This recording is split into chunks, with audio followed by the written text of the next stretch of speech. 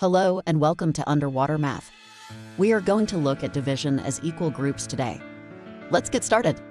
When doing division in math, we use this symbol to show that two numbers are being divided. We solve division problems by splitting up objects into equal-sized groups. The first number in a division problem is the number of total objects, and the second is the number of equal-sized groups those objects will be split into. Let's look at an example.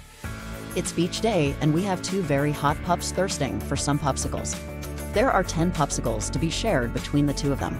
And we need to know how many popsicles each pup will get if they share them equally. We can write this equation as 10 divided by 2. This says 10 popsicles divided by 2 pups. To solve this problem, we can divide up the popsicles equally, giving one popsicle to each pup, then another, until all the popsicles are handed out. Each pup has 5 popsicles, so we know 10 divided by 2 equals 5. Let's look at another way to solve a division problem. We found 20 shells on the beach and want to divide them between 4 people. To do this, we can split up the total shells into 4 equal groups, instead of handing them out one by one.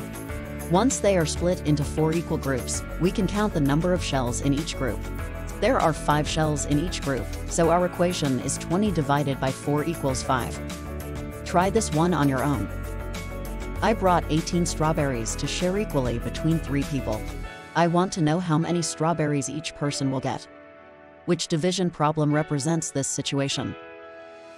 Yes, 18 divided by 3 says 18 strawberries divided by 3 people.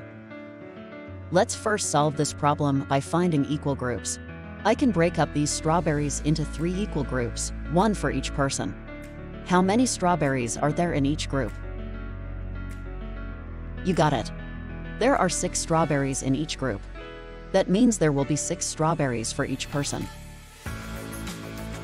We can also solve this problem by giving each person a strawberry until they are all gone.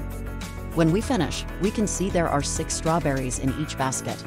So 18 divided by 3 equals 6. Great job dividing today. See you next time.